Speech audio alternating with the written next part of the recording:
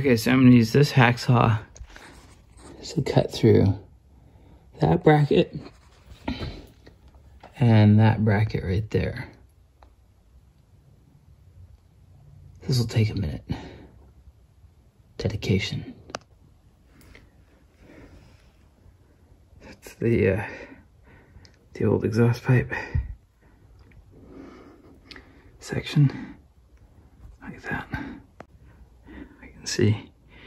I gotta get that little hanger out there. If we go down there, I cleared that one. And there's the header where I'm plugging the exhaust pipe into, right there. Okay. All right, I got the new muffler in. You can see, like that. The trick with these little footballs, as you might be able to tell, is to put Vaseline all over the rod and smash some in the hole. That way it'll go and install easily. The same exact thing is true. That's why it looks all greasy like that up here. You just want to cover that rod with some kind of lubricant, soap or Vaseline, whatever you want, to allow it to slide into that little rubber football, whatever that exhaust hanger is called. Here you can see I've used a jack and jack stands. These jack stands are important for safety. You don't want your car coming down and crushing you while you're working under it. Looking this way, we can see the exhaust tube network coming back from the resonator. It goes up and back, and there's the joint for the new exhaust pipe.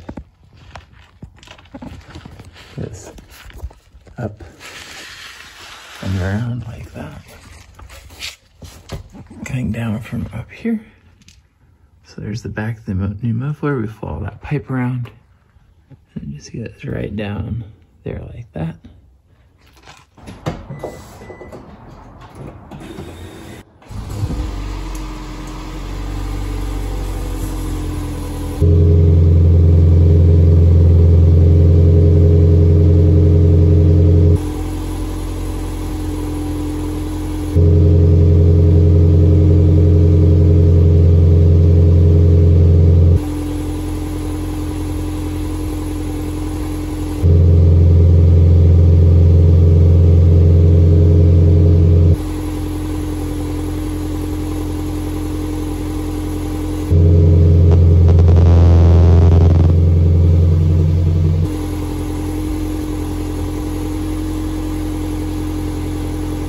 An angle grinder and a hacksaw to cut these mounts off. You can see it got real hot. That purple color change there. Iron changes color when it gets really hot. You can see the precision ground joint. That was the grinding wheel on the Metabo angle grinder. You can see the end of that mount there too. That was the hacksaw that did that. This was the cheap adapter that I had the exhaust shop install when my muffler and catalytic converter were stolen. A reminder that when you attenuate this little nut to release pressure on a hydraulic floor jack, do so gently. Watch here. Just like this. You don't want to let the car down violently. Smooth and steady is the trick. Just like that until the wheel touches down. Then just like that. Okay. When you tighten it up, tighten it firm. And tighten it nice and firm. That locks it closed, keeps the hydraulic system closed. All right, one trick you might use, you see how far we've got to go there? You just get it roughly in position, and then with your finger, you can actually just go like this and raise up the jack, just like that. It doesn't require a lot of force just to lift it into place. What we gotta do is free this other jack stand here.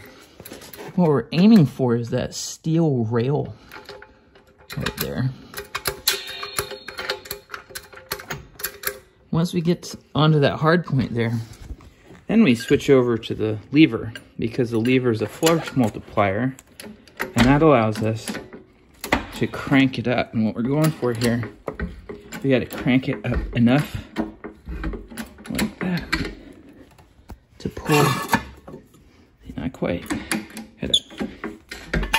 There we go. Pull the jack stand out.